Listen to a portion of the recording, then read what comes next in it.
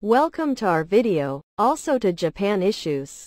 The West is overestimating Putin's fear of losing power, researcher warns. We would like to share the Newsweek report, November 30, 2022. The West is overestimating Putin's fear of losing power, researcher warns. As Russia's war on Ukraine stretches into its ninth month, many have wondered what impact Russia's military setbacks have on President Vladimir Putin's leadership. One researcher warns that even if Putin were to lose the war, it might not signal the end of his presidency. Putin has faced various setbacks in his war against Ukraine after invading Russia's neighbor in late February. In recent months, Putin's forces have withdrawn from Kherson, the only regional capital they had maintained since the start of the war, and faced staggering losses at the hands of the Ukrainian military, bolstered by supplies from other countries, including the United States. Many countries have feared what actions Putin may take to preserve his power as defeat looms closer, which some speculate could be as serious as unleashing a nuclear attack.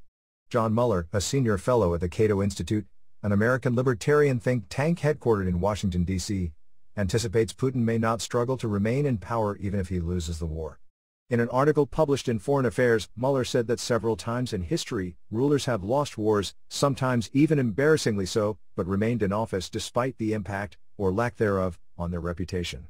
In his article, Mueller references Egyptian leader Abdel Nasser's humiliating defeat in a 1967 war against Israel and Iraqi dictator Saddam Hussein, who survived through several wars.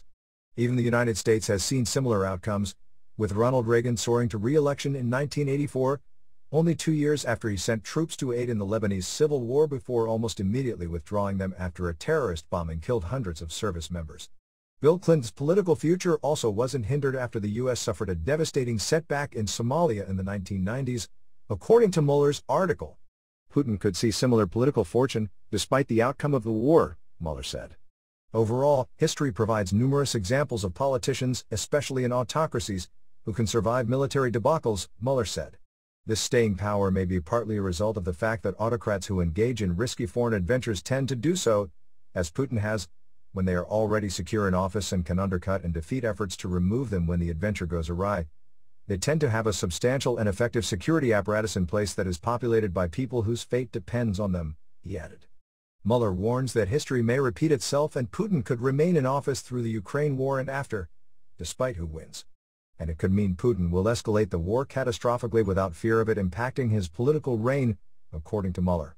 Putin's decision to escalate the war carries implications for the United States, according to Mueller, especially as the U.S. and other Western countries believe Putin will try to preserve his power. But if the West continues instead to base its calculations on the expectation that Putin's power is at stake and that it may need to furnish substantial accommodation to a desperate, defeat-fearing Kremlin to avoid a radical escalation by the Russian leader, it might ultimately undermine the very goal it seeks, bringing the war to a rapid and successful end, Mueller said. Newsweek reached out to